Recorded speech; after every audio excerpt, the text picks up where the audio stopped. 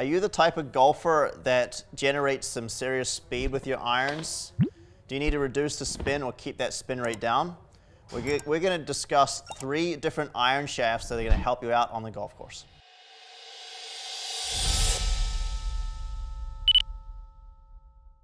Hey golfers, it's Thomas Campbell and Danny Ferrell. We're both master club fitters at Second Swing, Minnetonka.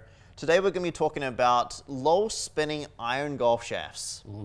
So today we're going to be discussing and testing the True-Temper Dynamic Gold X100, the KBS Tour C-Taper 130X, and also the Project X LS 6.5 125. Yeah, so you brought up a little bit of weight there. 125 is going to be the lightest option we're working with today. That's from Project X.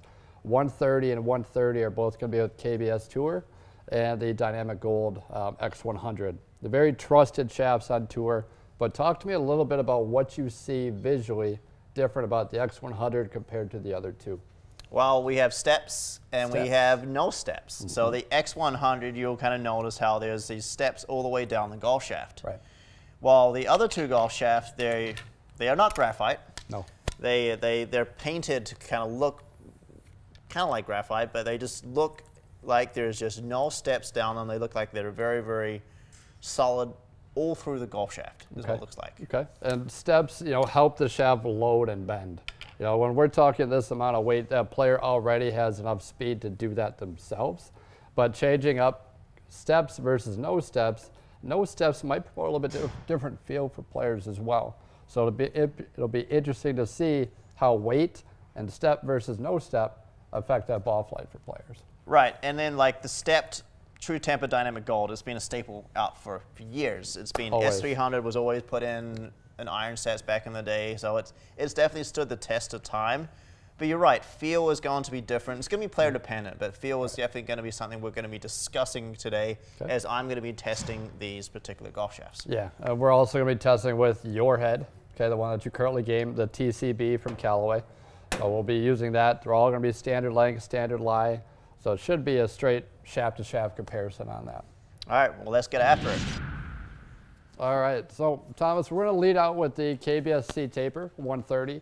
So another interesting to note, this is one of the options that don't have any steps or any help to make the shaft bend and unload for a player. So we'll start out with this, hit a few shots, and then kind of talk about the baseline numbers and go into the other two options as well. All right.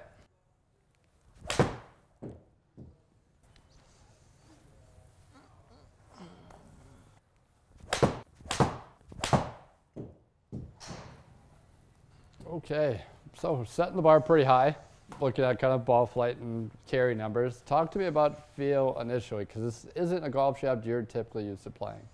Right, it feels very stable. Okay. I love how stable it feels. Okay.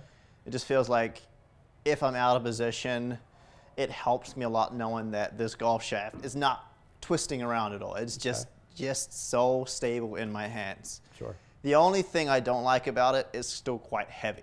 Right. For me, I play a golf shaft that weighs 125 grams. Okay. I've tried a little lighter, I've tried a little heavier, and I've found that 125 is kind of right in the ballpark where I like to be. Sure. But otherwise, this golf shaft feels really good, and yeah, it's solid. Yeah, very, very consistent. I mean, kind of look at these kind of baseline numbers. Your club head speed, 88.8. Okay. Output and smash factor, very nice job there.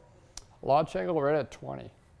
So that's going to be interesting to see if these other shafts playing a little bit with weight or similar weight with the X1, a little bit lighter with the 6.5 LS, if that changes launch a little bit. Spin-wise, you're at 5,600, so a good, healthy amount of spin on that golf ball. Very, very consistent there. One key number I want to touch on too is not only the height of the golf ball for you at 119, but also dynamic loft. How much loft you're effectively showing at impact.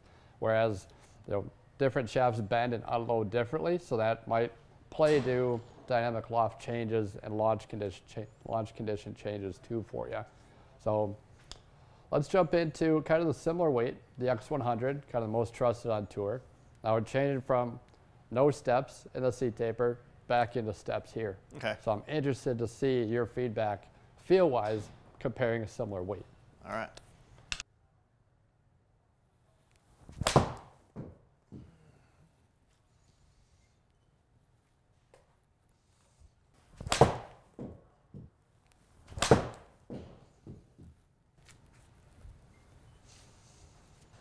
So talk to me about the feel with this first. I mean, changing from stepless to steps.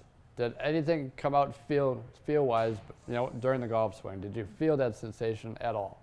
Yes. You did? From the first swing on, okay. I just felt like it was softer in my hands. Okay. It just felt like at impact, it felt softer. Okay. Now, the weight of the shaft still felt very, very similar. Yeah. But it's hard to explain, but it just didn't feel as boardy overall. I like that. Yeah. Okay. Okay. But I mean, numbers-wise, you can see really there's not too much difference. We're talking within 1 yard of distance there, and right. pretty much the same numbers is what I'm used to seeing. Very similar launch angle, club path the same, dynamic loft the same, curve the same, height the same. Right. So when it comes to those numbers, I mean, the loft on the golf club's good doing the job. Yeah. I have a pretty repeatable golf swing. Right. But the feel, and that's going to be different for everyone, but the feel, this one just felt like it just a little bit softer. It felt like there was a little bit more movement going on, as opposed to just nothing going on at all. Okay. So between the two so far, which one did you enjoy more, feel-wise? You know, C-Taper or the Project X1, the TrueTemper 130? I enjoyed the C-Taper just a little bit better. Okay. Yeah. This one, I don't know. It was just like too much movement across the entire golf shaft. Okay. Which I know the golf shaft that I play is like the LZ. It does have a little bit of ripples in the middle of the shaft. Micro steps. So I kind of like that, but I know it's stepless throughout. Yeah. I guess I played a shaft that's been stepless for a while, and it just felt different. Sure. So this should be an easy transition going into the next one for us. The Project X, something new to hit for 2022 is the LS.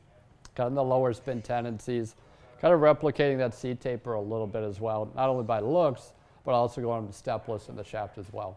So this should be a really good test here with this one.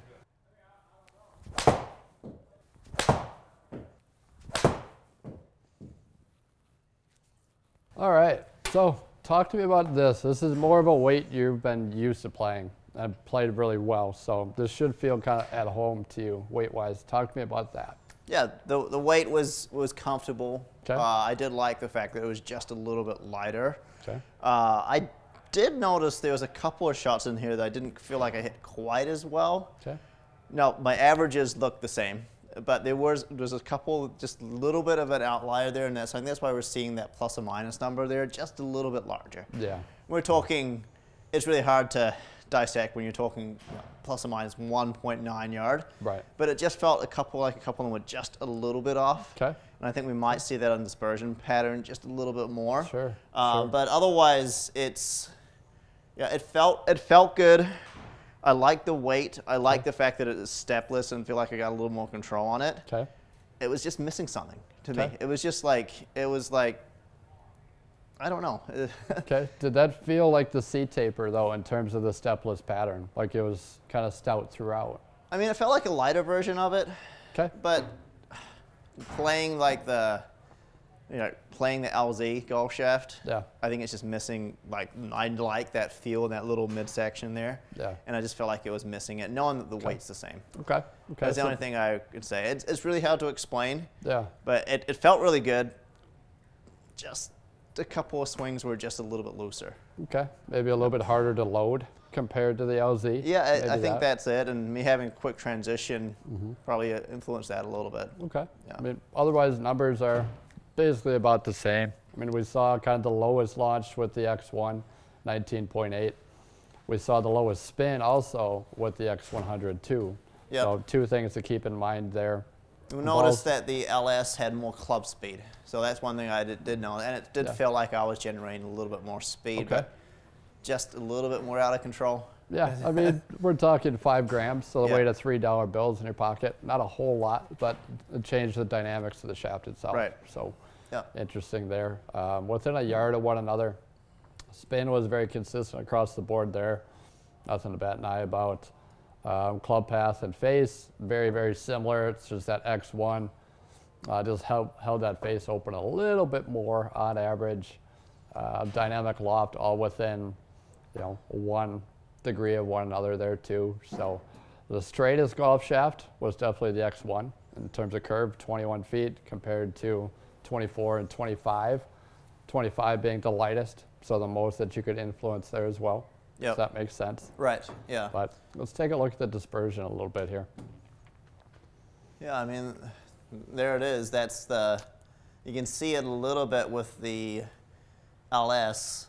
3 to the left, a couple to the right. Yep. You got the Dynamic Gold, had that one over there to the right, and then the C-Taper was pretty consistent. Yeah, yeah, yeah. And you know, we let out with the C-Taper 130, and that shaft you felt like was nice and stable for you, but you were worried about how heavy it gets, like especially in the longer irons. That's what we have to take in effect too. So, but overall, I mean, you know, when we're fitting players too, Thomas, not only are we diagnosing what shaft or timing mechanism we need for a player, but getting that feedback on how it's going to feel for a player.